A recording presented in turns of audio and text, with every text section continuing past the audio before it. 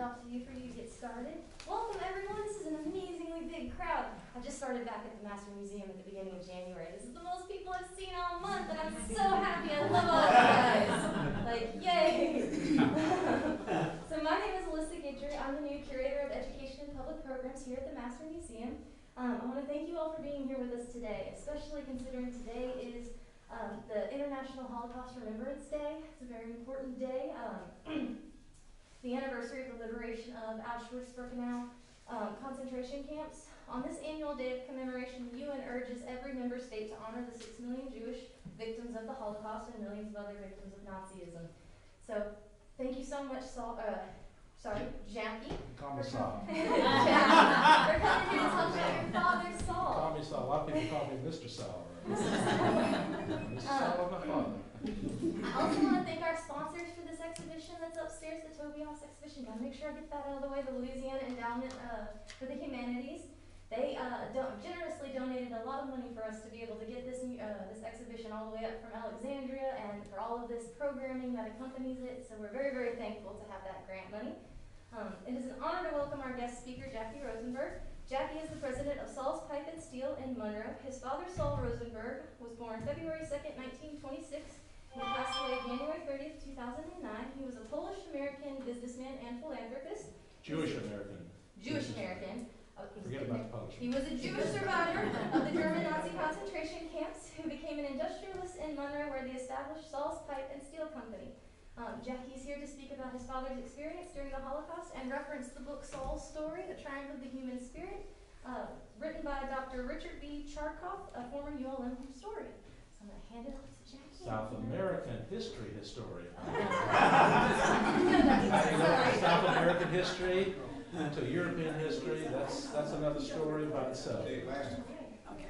With that, I'm going to pass So we it have off some to more you. folks coming up. Oh. We better wait. Just Gene Adrian. Hey, how you doing? All right, what's going on, my man? Thanks for coming. Y'all got enough room? We got a few more coming. Oh, you have a few more? Yes. Are they coming? Are they walking in the door? It's my wife.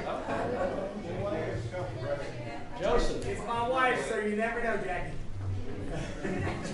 Her mother. I'm not saying anything.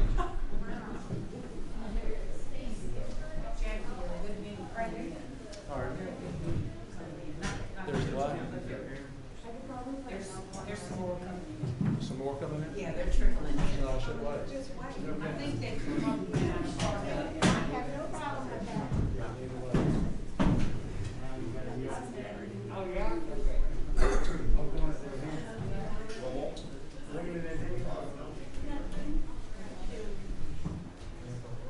Y'all have some more chairs for these folks? I warned you about this. I warned you. I think we got some more room in here. We can squeeze some more in this room. They should be standing up. Hey, you can move some up to the front over here. Susie doesn't bite, do you? I'll scoot over. Yeah. No, I don't bother. There you go. We got some room up here. Everyone can be seen. Don't be bashful. Go. Is anybody else coming in? Yes. I think we're good. Is everybody here? Okay. Well, listen, I want to thank everybody for attending, especially friends and family, all you folks in here. Really appreciate it. It means a lot, not only to me, but my family as well. And also, too, I would like to thank Evelyn Stewart. She's not here. She and her husband Arthur are delayed somewhere. Alyssa Guidry, I also appreciate her and the Master Museum for inviting me to speak to you about my father, Sol Rosenberg, and his book, Sol's Story. It's truly an honor and privilege to be here tonight. Also, you know, we're in conjunction with Theo Tobaisse's amazing art that was obviously influenced by the Holocaust. And of course, as Alyssa mentioned, it's International Holocaust Remembrance Day. This day, January the 27th, 1945, is when Auschwitz concentration camp was liberated. by the Russians, and it's truly a historic occasion. So, a lot to start talking about. But before I start talking about my father's story, I need to mention how the book came to be written. My father would speak on this day, Holocaust Remembrance Day. We call it Yom HaShoah in Hebrew, and his experiences at our synagogue. And Dr. Richard Chardkoff, who was a South American history professor at ULM, became interested in his story. Well, my father asked him if we'd be open to writing a book about his experiences during the war. And Dr. Chardkoff, he was a mild-mannered fellow, said really he was not an expert in European history, but he was open to the idea. So shortly thereafter, the doctor got a grant from ULM to visit all 6 concentration camps that my father was interred in, and also Warsaw, where my father grew up. And those visits gave the doctor not only a geographical fix, but a chronological fix on the events that my father would describe to him later on during the writing of the book.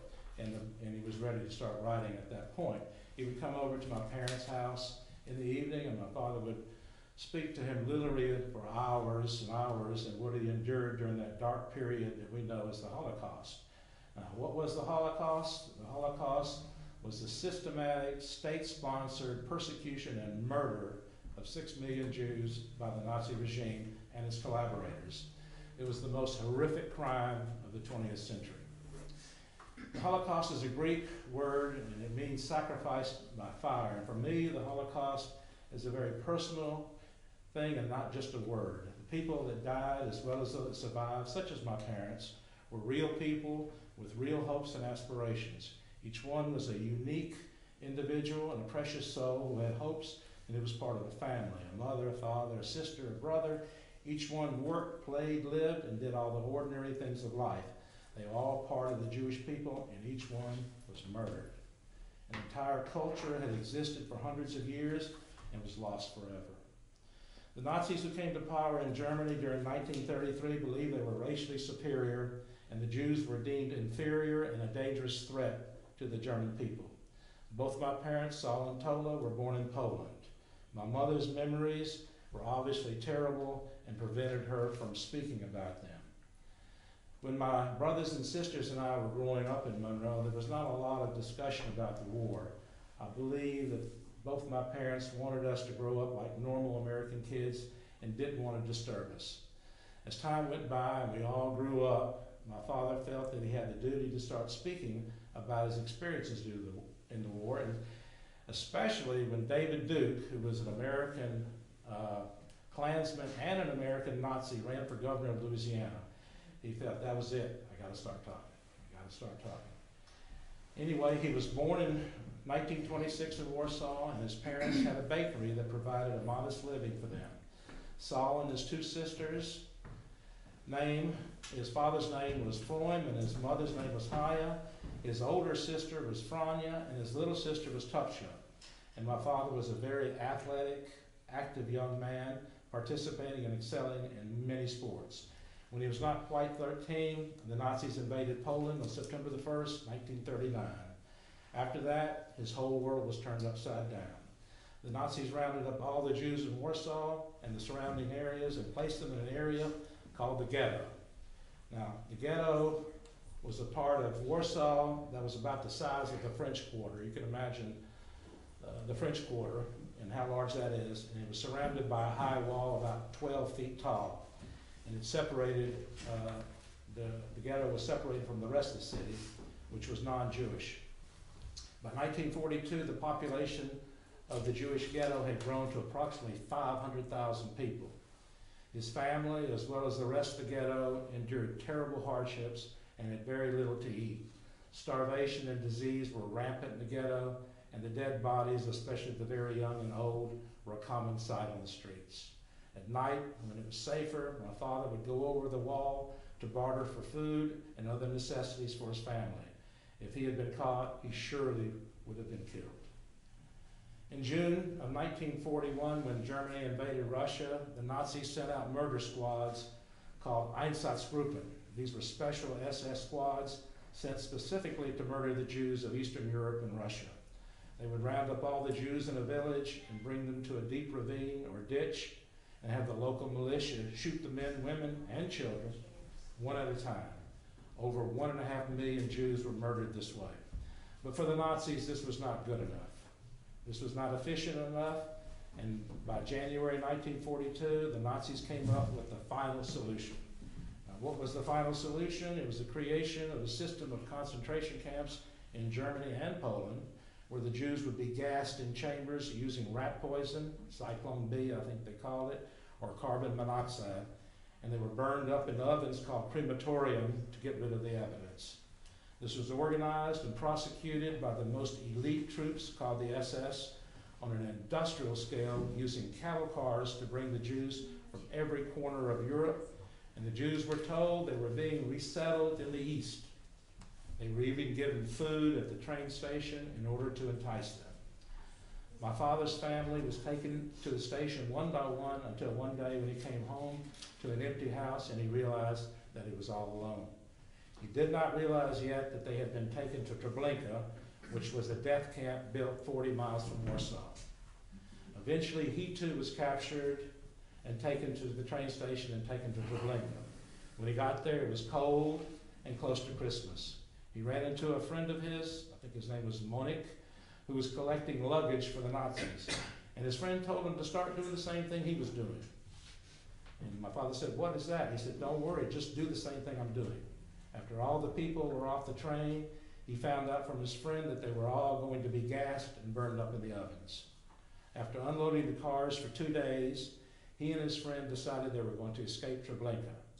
Later that night, when the Ukrainian guards were drinking and carrying on, my father and his friend got in the back of a cattle car and hid till morning. The morning came and the guards closed the doors and the train headed back to Warsaw to pick up more Jews to bring them back to Treblinka. Before they arrived back in Warsaw, my father and his friends jumped from the train and decided to split up to reduce the chance that they would be caught. When he got back to Warsaw, one of his friends brought him to a young leader of the resistance in the Warsaw Ghetto. His name was Mordecai Anilowitz, and he and other young men and women were planning to resist the Nazis. And he told my father that they will die with honor fighting rather than being taken by the Nazis and slaughtered like sheep.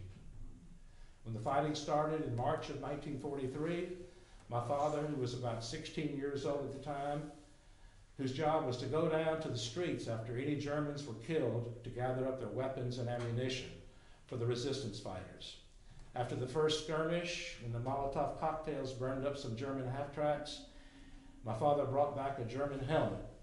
He scratched the swastika off and drew a Star of David on it. He thought they had won the war. Unfortunately, the Nazis brought in tanks and planes and destroyed the ghetto completely, killing thousands of ghetto fighters. My father and some of the other survivors went into the sewers, and it was there that he was flushed out by tear gas and dogs. When he got to the top of the street, the German soldiers told him to sit on the ground, and he sat on the ground, and the German soldiers started killing the older leaders, the ones that maybe had leather jackets and watches on. I guess they thought for leaders or something. And they came up to my father, and they asked my father how many Germans he had killed. And he said, my father, who spoke German very well, told him that he didn't kill any Germans, that he was a young boy, and he didn't kill any Germans. And the German soldier, he said he was about maybe 18 years old, sprayed the ground in front of him with his machine gun, dirt and gravel and everything was flying up. He thought he was a dead man. But for some reason, the German didn't kill him. So he and the other survivors were rounded up in cattle cars, taken to Majdanek. Now, Majdanek was a terrible death camp and work camp south of Warsaw. And there he was literally beaten and nearly starved to death. He told me that Majdanek was the worst of the 6 right there. He didn't think he was going to make it out of there. But as the war went on in the Eastern Front, the Russians were steadily pushing the Germans back to the Polish border. Due to this, he and the other survivors of Majdanek were sent to another camp to the west called Częstochowa. Now, he managed to survive this camp as well by using his wits and his strong desire to live. There was an instance once when 2 SS doctors drove up in a big black Mercedes. He never liked Mercedes after that, I promise you that. And the men were told to line up in 2 lines to be examined. My father had been wearing wooden Dutch shoes and his feet were very bloody. When one of the doctors looked at his feet, he motioned my father to the left. And my father knew by this time what that meant. That meant to go to the gas chamber. So he kind of wandered around one of the buildings, found some old bricks that he could wipe the dust onto his bloody feet, came back to the other line and told the other doctor in German, because he could speak a little German, that he could work hard for the Germans and he was a strong boy. The doctor looked at him and motioned him to the right. Now, how a 16-year-old could react that quickly was one of the reasons he survived the war. His faith in God and his will to survive was truly a triumph of the human spirit. As the war progressed for the Allies and the Russians continued to push the Germans back on the Eastern Front, the Nazis retreated back to Germany and spent precious resources in troops and trains to bring the Jews back to the concentration camps in Germany. Listen, they were losing the war, they knew they were losing the war, and they were still obsessed about killing the Jews. It's just unbelievable. The first camp he came to in Germany was Buchenwald. From there, he was shipped to Flossenburg, another camp, and from Flossenburg, he endured a terrible death march to Dachau concentration camp. Dachau was just outside of Munich and was the first concentration camp in Germany. And the first thing he saw there were piles of dead corpses, dead bodies that had been gassed and not cremated. And in fact, they had snow on top of them. They'd been there that long. In order to survive, he had disguised himself as a non-Jewish Pole, and on his jacket he had the name Stash Yashinsky. And after witnessing the misery and death at Dachau, he wondered if he too was going to end up like those corpses. After being in Dachau for about 2 days, on April the 29th, 1945, units of the 7th U.S. Army broke through the gates of Dachau, and they completely surprised the Nazi guards.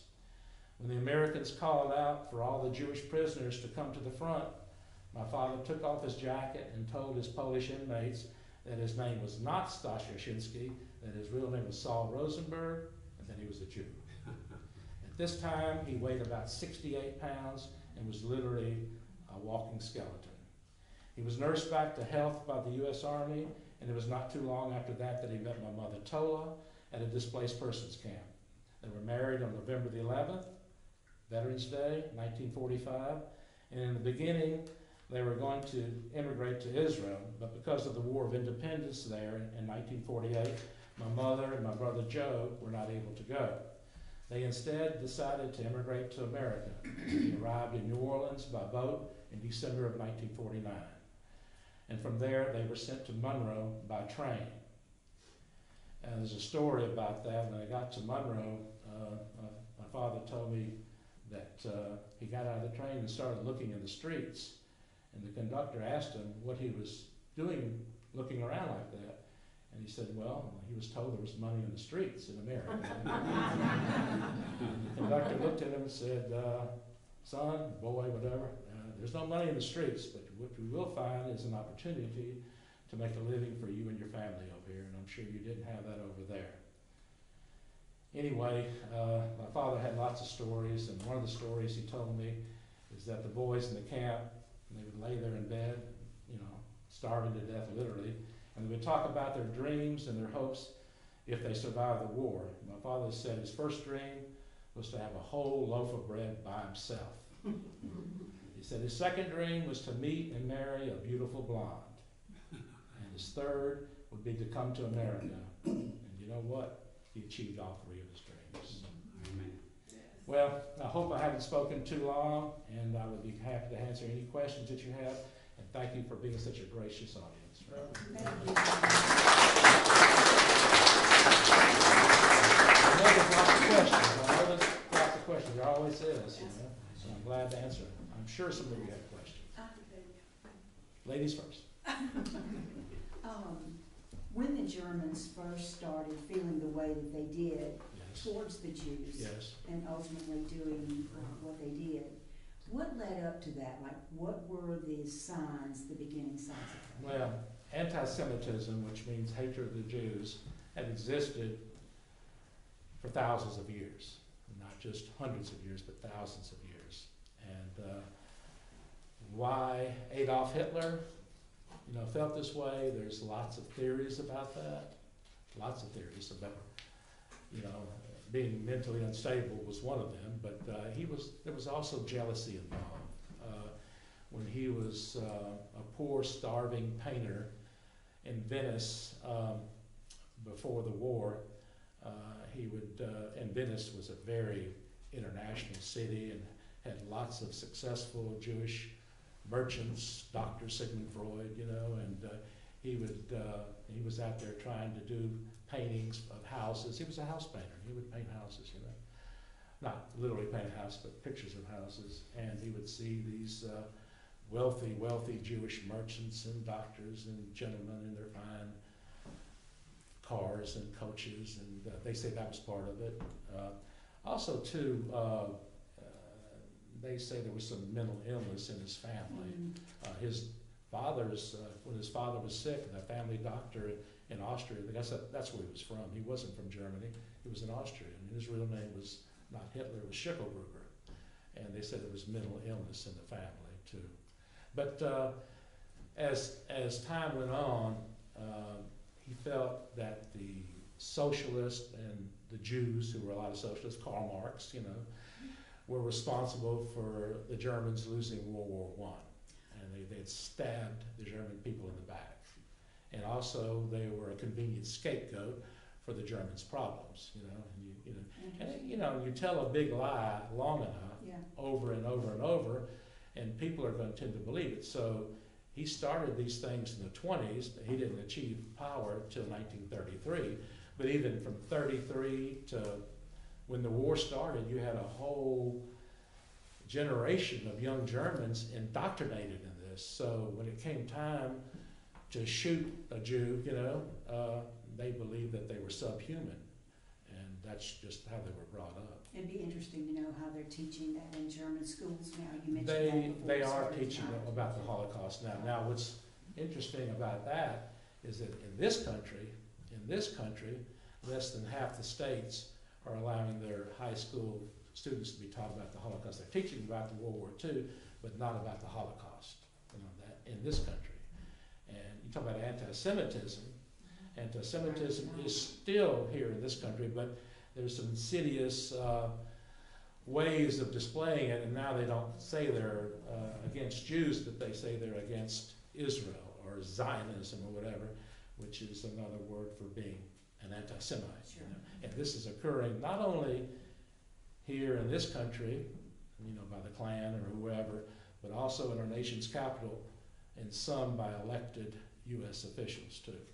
Right now. Yes, sir. I've toured Dachau 3 times. It's so extremely interesting. The last time was 2.5 years ago. And there's 3 words on the Iron Gate, and I don't know how to pronounce Arbach macht frei.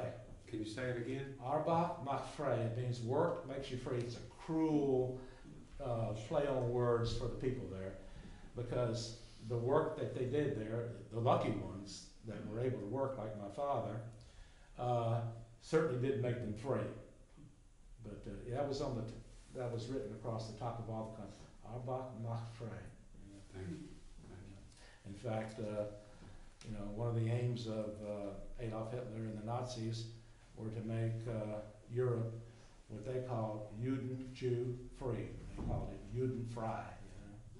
And they made some areas Jew-free too. And they achieved it. In fact, in his diary, the day before he committed suicide, that was one of the things he wrote about, that he was proud about, that he almost or practically wiped out European Jewry.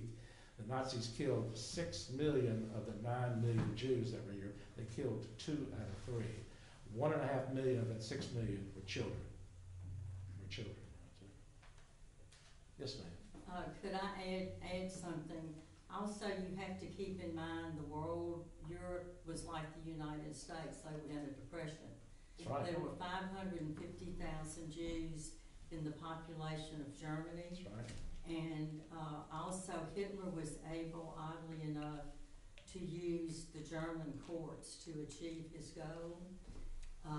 When Mr. Ernest Strauss was a student at the University of Heidelberg, a professor called him in to his office and said, "You need to pack your suitcase and go home. They don't want you here." Listen, there was a ship called the St. Louis. It left Germany in the late 30s. with 800 some odd Jewish people that were going to immigrate to America. This country refused that ship to be unloaded. This country, and many other countries did too. They My finally. family was on that ship. Yeah, I can attest to that. I'm sorry? My family was on that ship. I can attest to that. Are you kidding? Been sent to Australia. Yeah. Wow. Wow. Anyway, most of them ended up going back to Europe. I think, England got a couple of hundred, France a couple of hundred, and some other countries, Holland, whatever. Belgium took a little bit, but most of those people end up being murdered by the Nazis. But in this country, there was a depression going on, and the government felt that if they started letting people from these other countries come in, that there would make it harder on Americans. And but that needs to be known, right there. That did happen. That did happen. Yes, Scott. Are you aware that there were Jehovah's at Dachau that Oh, were yes. detained Oh, yes. because they wouldn't pledge the Nazis and wouldn't be You're condemn right. the Jews? You're right. Yeah. I think there were They about. were not Jewish. That's right. Oh, you're right. Yeah. Listen, there were about, if I'm not mistaken, there were about 50,000 Polish priests that were murdered in Dachau right there through the years right there, because they were considered, political, enemies of the Germans right there. And in fact, Pope Paul was one. He wasn't murdered, but he he resisted the Nazis too. Supposedly a lot of gypsies were also slaughtered as well. Gypsies. Oh yes. Not only were Jews murdered, but also gypsies, homosexuals, people of different political opinions. They were also murdered there as well. Mentally retarded. And yeah, in fact, even before the concentration camps were built, Hitler and his henchmen decided that mentally deficient Germans should be euthanized, and that would ensure the pureness of the Aryan race, not to have mentally defect people. And many, many thousands, I forgot how many thousands of mentally defect Germans, not Jews, Germans. And when the population found out about that, this is in the 30s now, this is before the war, when the German population found out, there was a big uprising against that, and they stopped doing that. And Hitler kind of learned his lesson about killing people openly like that. And after that, he decided that his name would not be on any orders to kill Jews. He would always do it through his henchmen, like Himmler or Eichmann or people like that. Yeah, bad one. Yeah, he didn't want any blood on his hands, but he was the one that was ordering it, But nothing was ever written down. There was never an order. But in all of his speeches, you could tell the hatred towards the Jews. And like I said, up until the very end of his diary, it was one of the things that he was proud of, that he almost wiped out European Jewry. In a bunker in Berlin where cyanide and a pistol by suicide, he and his girlfriend, That's right. Eva Braun. That's right. Not his girlfriend, his wife. He Oh, married her wow. the night before. That's right, that's just. Married her the night before. Yeah, that was his present to her for being loyal to him. I'm sure there's. Yes, sir. Your talk is just wonderful to hear about that. And I read the book and it just brought tears to my eyes to realize what people are going through. It's just a terrible human tragedy. In your opinion, though, why is it that we need to continue to talk about this, continue to have these kind of conversations? Well, I think there's especially in this country. Yes, yeah. There's a reason. There's a reason for it. Now, the Yom HaShoah or the Holocaust Remembrance Day is once a year, and it's not something that you want to bring up every day, but we need to make sure that this doesn't happen again. In fact, there's a famous phrase for Holocaust survivors and second-generation Holocaust survivors, because there's very few Holocaust survivors that are still alive now, and those two words are never again. Never again. And believe it, genocide is going on right now, somewhere in many places in the world as we speak right now. And I don't have to talk about Rwanda and Bosnia and places like that. There's plenty of that going on right now as we speak. And racism and genocide are terrible things, and we need to overcome. Hopefully, we've overcome this in this country.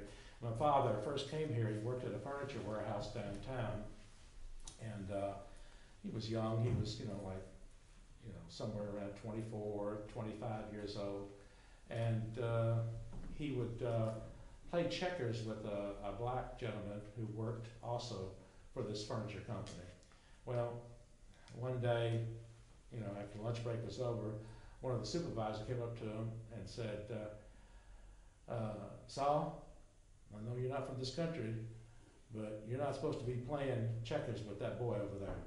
And he didn't use the word boy, he used another word. Mm-hmm. My father said, well, why? He's a nice guy, and he's nice to me, and I like playing checkers with him. And he said, well, we don't do that in this country. Mm-hmm. And that was his introduction into racism in this country. Mm-hmm. And hopefully we've overcome that by now. Hopefully. Mm-hmm. But we do need to remember these things, and it's not something, like I said, you want to bring up every day or every hour. It's too much, But we do need to remember these things happen so that they won't happen again.